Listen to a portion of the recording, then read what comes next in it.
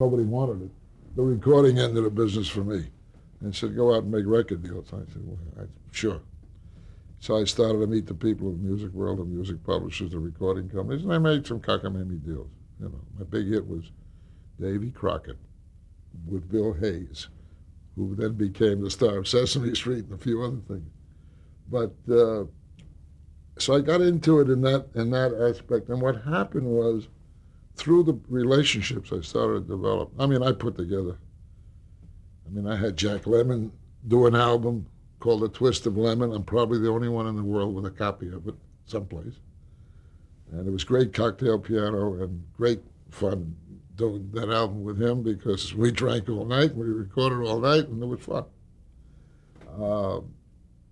I put together an album, I'll never forget, with Decca Records called Club Durante.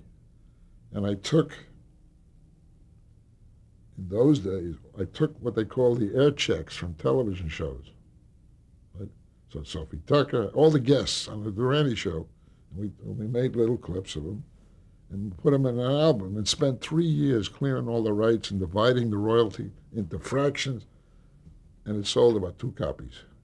So that was not successful. And these were just all the guest appearances from the Durante show? The Durante show, under the umbrella of the Club Durante album. And it was cute, but nobody bought it. So I did a lot of this. You know, I kept some clients happy for their ego. We weren't making much money. But what happened as a result of starting in that area, I started to get to know the publishers who were coming up with the new songs and the new singers. And I started to follow that a little bit. And all of a sudden I realized, and that was the era when one record was breaking new stars. You know, if they could follow it up with a second record, so much the better. And I started to realize that's a good opportunity to find new clients who can make money.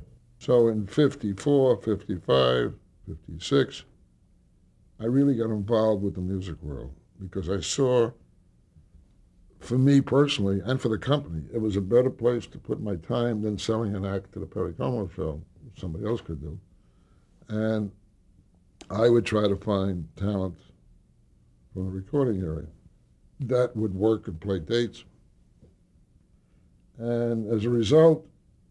Still now for personal appearances more than for television appearances. Yeah, for personal appearances. So I ended up signing Sam Cooke.